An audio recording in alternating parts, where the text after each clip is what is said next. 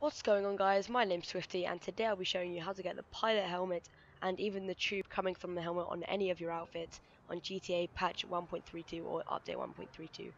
So to do this glitch, you need the flight outfit saved, either the green one or the black one, and then you want to find yourself to the strip club.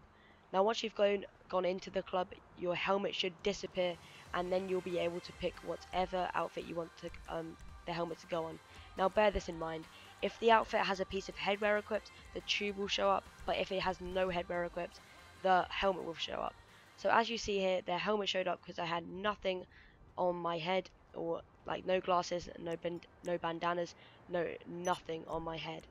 So as I go back into the club with the flight suit on, and the helmet will disappear again, but this time I'm going to equip an outfit with a hat or piece of headwear on. So as I scroll to the outfit I want to go on, you can see it has a hat on the outfit, and then this will register as a piece of headwear, so the tube will show up. Now I did this on my ghost outfit. As you can see, the tube showed up, and of course the raccoon mask. Okay, so that's how to do the glitch. Thanks for watching. I hope you use this glitch and you really like it. My name's Swifty, and I'll see you in the next one.